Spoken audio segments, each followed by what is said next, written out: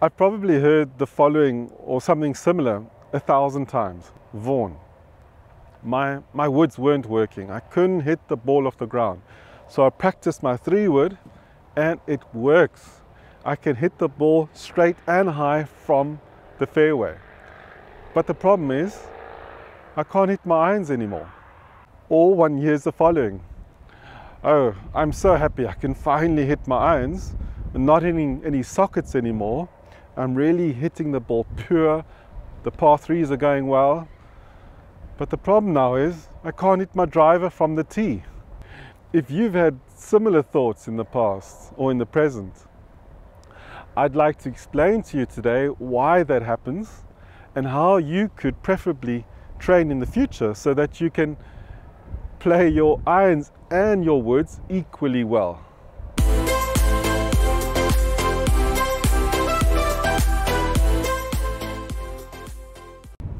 So why is it challenging to hit your long clubs consistently well? I've got a 3-wood here.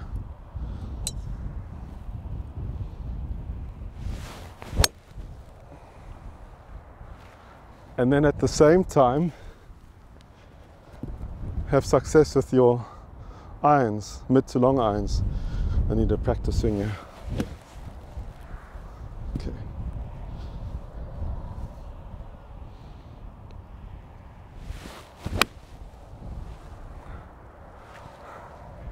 So here are the reasons, or the ones I think are the cause for being good at one and not at the other.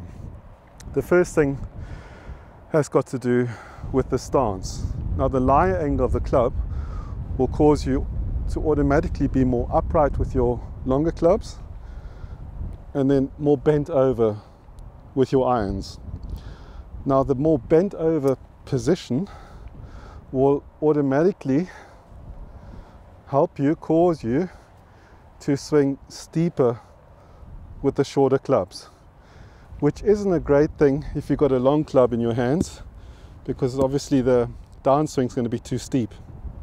And on the other hand, standing too upright with your shorter irons might cause you to rotate too much.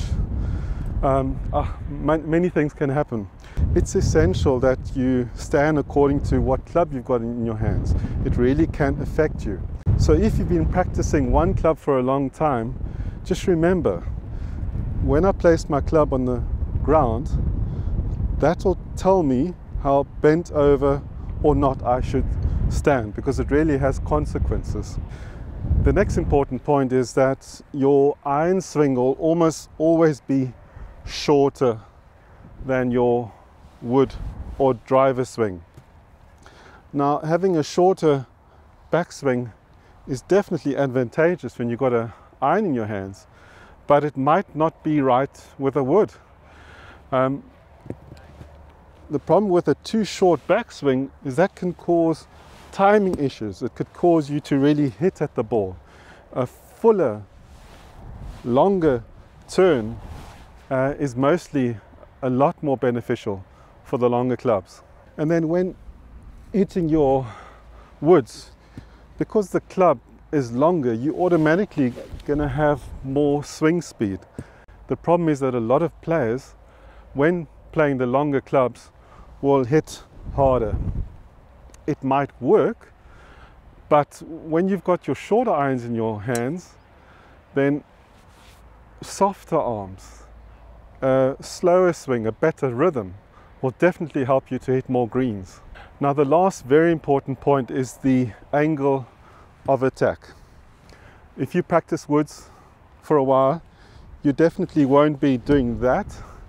You'll hit them with a more sweeping move.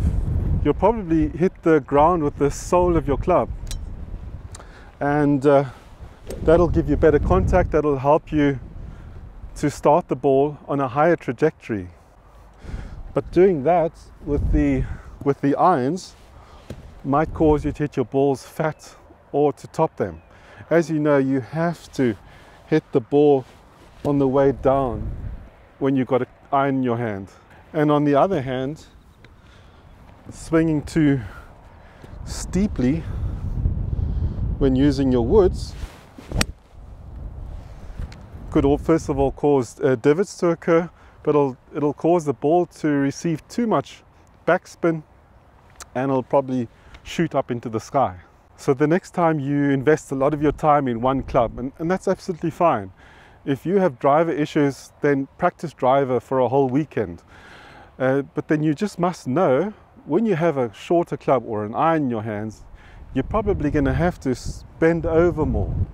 You're probably going to have to tilt more on the backswing and not rotate so much. You'll probably have to swing a bit shorter and slower.